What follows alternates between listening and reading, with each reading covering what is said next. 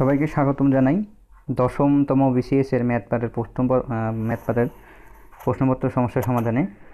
তো দশমতম বিসিএস এর ম্যাথ পাঠ থেকে মোট 15টি প্রশ্ন আসছিল। আমরা ধারাবাহিকভাবে 15টি প্রশ্ন সলভ করব। তো দশমতম বিসিএস এর প্রথম প্রশ্নটি যেটা ছিল যে বলা হচ্ছে নিচের কোনটি মৌলিক সংখ্যা, অর্থাৎ আমাদের 4টা অপশন দেওয়া আছে, এই অপশনগুলোর মধ্যে কোনটা মৌলিক সংখ্যা সেটা আমাদেরকে খুঁজে বের করতে হবে। তার আগে আমরা একটা বিষয় জেনে নেই, সেটা হলো যে মৌলিক সংখ্যা কাকে বলে। তো মৌলিক সংখ্যা হলো এমন একটি সংখ্যা যে সংখ্যাকে এক এবং ওই সংখ্যা দ্বারা শুধুমাত্র ভাগ করা যাবে, অন্য কোনো সংখ্যা দ্বারা ভাগ করা যাবে না। আমি আবার বলি যে সংখ্যাকে এক এবং ওই সংখ্যা ব্যতীত অন্য কোনো সংখ্যা দিয়ে ভাগ করা যায় না, তাকে বলা হয় মৌলিক সংখ্যা। সো এখানে আমরা টেস্ট করে দেখি যে অপশনগুলোতে 91কে যদি আমরা 7 দিয়ে ভাগ করি তাহলে দেখা যাচ্ছে রেজাল্ট 13 আসে। সো 91কে আমাদের ভাগ করা যাচ্ছে।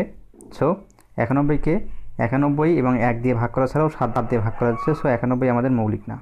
এরপরে 143কে আমাদের 11 দিয়ে ভাগ যায়, 143কে 1 এবং 143 ব্যতীত 11 দিয়ে ভাগ যাচ্ছে। সো 11 আমাদের মৌলিক সংখ্যা না। এরপরে যদি আমরা গ নাম্বার দেখি 47 আমাদের এখানে 3 দিয়ে যদি ভাগ করি তো এটা ভাগ যায় না। এরপরে যদি আমরা 5 দিয়ে ভাগ করে দেখি সো ভাগ যাবে না, 7 দিয়ে ভাগ করলে ভাগ যাবে না, অর্থাৎ 47কে দেখা যাচ্ছে কোনো সংখ্যা দিয়ে ভাগ করা যাচ্ছে না। সো 47 এখানে আমাদের প্রাইম নাম্বার। এরপরে ঘ নাম্বার যেটা দেওয়া আছে যে 87 যেটা দেওয়া আছে, 87কে আমরা 3 দিয়ে ভাগ করলে আমাদের রেজাল্ট আসে 29। সো এটা আমাদের প্রাইম না। সো আমরা আনসার পেয়ে গেছি, আমাদের আনসার হলো গ নাম্বার, অর্থাৎ 47 আমাদের প্রাইম নাম্বার। আমাদের অপশনে আনসার দেওয়া আছে, আপনারা কমেন্ট করে অবশ্যই জানিয়ে দেবেন যে আমাদের আনসারটা অ্যাকচুয়ালি ক, খ, গ, ঘ এর মধ্যে কোনটা। আমরা চলে যাচ্ছি পরবর্তী ম্যাথে। আমাদের কী ছিল, বলা হচ্ছে যে 1 থেকে 49 পর্যন্ত ক্রমিক সংখ্যাগুলোর গড় কত। আমি আবারও পড়ি, বলা হচ্ছে যে 1 থেকে 49 পর্যন্ত ক্রমিক সংখ্যাগুলোর গড় কত। তো ক্রমিক সংখ্যা বলতে কী বোঝায়? ক্রমিক সংখ্যা বলতে অর্থাৎ আমরা ক্রমিক সংখ্যা বলতে বোঝে যে যদি কোনো সংখ্যাকে দ্বিতীয় পদ থেকে প্রথম পদ বিয়োগ করা যায়, তার ডিস্টেন্স যদি সবসময় 1 হয় অথবা একটা নির্দিষ্ট সিকোয়েন্স হয়, তাহলে সেটাকে আমরা বলবো ক্রমিক সংখ্যা। তো যেমন এখানে 1 2 3 4 5 এগুলো একটা ক্রমিক সংখ্যা। কীভাবে? 2 থেকে যদি আমরা 1 বিয়োগ দিই তাহলে এখানে পার্থক্য 1 হয়, আবার 3 থেকে যদি 2 বিয়োগ দিই পার্থক্য 1 হয়, 4 থেকে যদি 3 বিয়োগ দিই পার্থক্য 1 হয়। তো দেখা যাচ্ছে প্রত্যেকটি সংখ্যা প্রত্যেকবার 1 1 করে বৃদ্ধি পাইছে। সো এটা আমাদের ক্রমিক নাম্বার। তো এখন আমাদের প্রশ্নে বলা হচ্ছে যে 1 থেকে 49 পর্যন্ত ক্রমিক সংখ্যাগুলোর গড় কত। তো যে কোনো ক্রমিক সংখ্যা যে কোনো জায়গা থেকে গড় করার জন্য বা যোগ করার জন্য, তাদের সমষ্টি নির্ণয় করার জন্য একটা সূত্র আছে। আমাদের সূত্রটা হলো s equal to n into n plus 1 divide by 2। এখানে n হলো যে কতটি পদ সংখ্যা আছে অথবা কতটি ক্রমিক সংখ্যা। তো সো আমাদের এখানে 1 থেকে 49 পর্যন্ত ক্রমিক সংখ্যা বলছে। সো আমাদের n এর মান হলো 49। তো আমরা মানগুলো বসে দিলাম। এখানে n হলো 49 গুণন n 49 plus 1 divide by 2। So এটাকে ক্যালকুলেশন করলে আমাদের আসে 1225। এখন আমরা গড় নির্ণয় করব। গড় কীভাবে নির্ণয় করব? যেহেতু আমাদের সংখ্যা কত 1 থেকে 49, অর্থাৎ আমাদের সংখ্যা হলো 49টি, সুতরাং এটাকে আমরা 49 দিয়ে ভাগ করব। অতএব গড় ইকুয়াল টু 1225 ভাগ 49। সো আমাদের আনসার আসবে 25। আমরা আনসার পেয়ে গেছি। অপশনে আমাদের আনসার দেওয়া আছে, আপনারা কমেন্টের মাধ্যমে অবশ্যই আমাদেরকে আনসারটা জানিয়ে দেবেন। আমরা চলে যাচ্ছি পরবর্তী প্রশ্নে, অর্থাৎ আমরা চলে যাব 3 নম্বর প্রশ্নে। 3 নম্বর প্রশ্নে আমাদের কী দিয়েছিল, বলা হচ্ছে টাকায় 3টি করে আম ক্রয় করে টাকায় 2টি করে বিক্রয় করলে শতকরা কত লাভ হবে। আমি আবারও পড়ি, বলা হচ্ছে যে টাকায় মিনস এখানে 1 টাকায়। ওকে, তো বলা হচ্ছে যে টাকায় 3টি করে আম ক্রয় করে, অর্থাৎ 1 টাকায় 3টি করে আম ক্রয় করে 1 টাকায় 2টি করে আম বিক্রয় করে শতকরা কত লাভ হবে। তো আমরা এটা সলভ করার চেষ্টা করি। 3টি আম পাওয়া যাচ্ছে কত টাকায়? 1 টাকায়। সো 3টি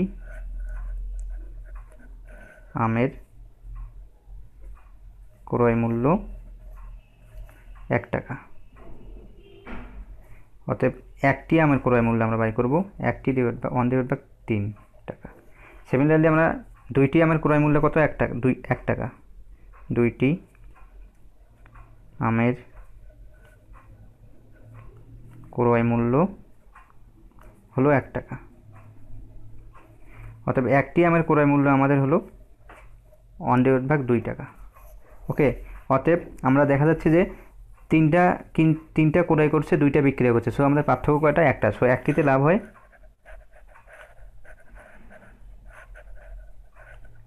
একটিতে আমাদের লাভ হয় 1 বিয়োগ 3 সমান সমান, এটাকে ক্যালকুলেশন করলে আমাদের রেজাল্ট আসবে 1/6 টাকা। সুতরাং একটিতে আমাদের লাভ হচ্ছে কত? 1/6 টাকা। সো আমাদের টাকা কত ছিল? 1/3 টাকা। সো 1/3 টাকায় লাভ হয় 1/6 টাকা। এখানে কিন্তু 1/6 টাকা লাভ হচ্ছে একটিতে, অর্থাৎ একটি আমে, বাট টাকা আমাদের কত টাকা? 1/3 টাকা। আম হলো একটাতে লাভ হচ্ছে 1/6 টাকা, বাট টাকাতে লাভ হচ্ছে 1/3 টাকা, আমাদের লাভ হচ্ছে 1/6 টাকা। অতএব আমাদের এখানে চাইছে যে শতকরা কত লাভ, অতএব আমরা 100 টাকা বাই করব। সো 100 টাকায় আমাদের লাভ হবে 1 গুণন 100 /3 /6। সো আমাদের এখানে 50% চলে আসবে, অর্থাৎ আমাদের আনসার আসে 50%। সো আমাদের অপশনে আনসার দেওয়া আছে, আপনারা অবশ্যই কমেন্টের মাধ্যমে আমাদেরকে আনসারটা জানিয়ে দেবেন। আর আমাদের ভিডিওতে কোথাও উপস্থাপনার প্রবলেম বা বুঝতে প্রবলেম হলে আমাদেরকে অবশ্যই কমেন্ট করে জানিয়ে দেবেন। আর যদি আমাদের ভিডিও ভালো লাগে অবশ্যই আমাদের চ্যানেলটি সাবস্ক্রাইব করুন পরবর্তী যে কোনো ধরনের ভিডিও নোটিফিকেশন পাইতে। ধন্যবাদ সবাইকে, দেখা হবে পরবর্তী টিউটোরিয়ালে।